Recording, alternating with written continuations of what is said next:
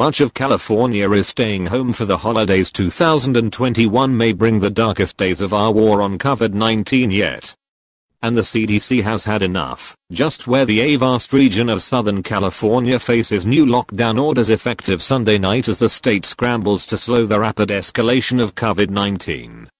The restrictions are similar to those established in March, when California was among the first states to take action to combat the pandemic. Governor Gavin Newsom said he was compelled by the data to again take action. The new stay-at-home order, which impacts much of the state, bans all on-site restaurant dining, and closes hair and nail salons, movie theaters and many other businesses, as well as museums and playgrounds.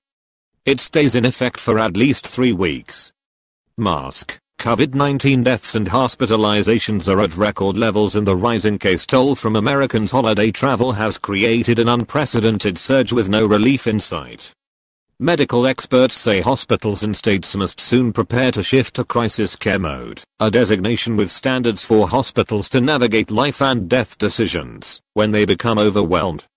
Crisis standards mean hospitals with too many patients and not enough staff likely will need to triage patients, prioritizing care to those mostly likely to benefit when demand outstrips resources.